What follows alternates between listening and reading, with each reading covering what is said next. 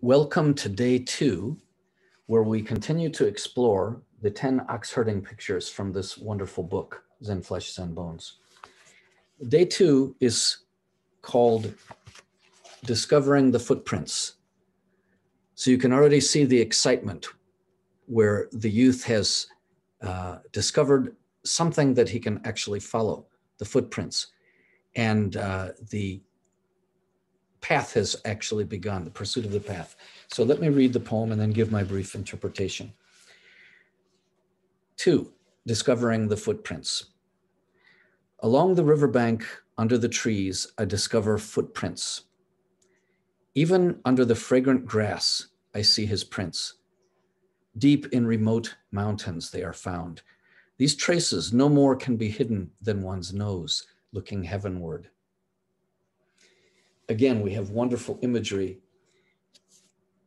Along the riverbank, under the trees, that suggests that this discovery happens where there is something in flow. So think about in your life, what people are in flow, what systems are in flow, what products, what books, what things can you associate yourself with that are already in flow. And by following that flow, you can in fact find your own flow. Or at least you begin to find the footprints that direct you to your path.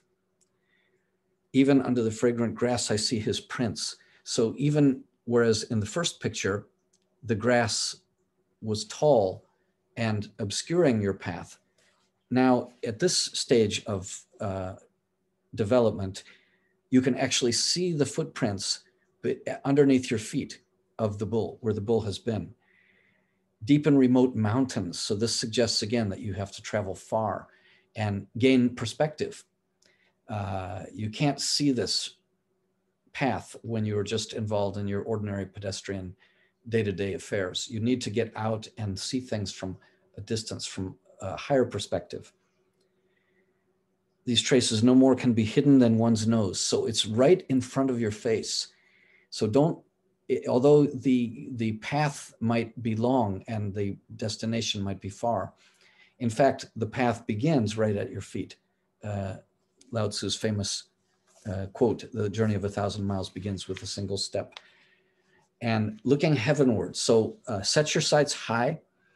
And this is a great time of year to build your future vision and think deeply about where you really want to be. Have a strong sense of appreciation for what is and where you are, but also gain a sense of inspiration and urgency as you see the youth running towards the sense of optimization for what can be. So join me again tomorrow and we will look at the third of the 10 ox herding pictures.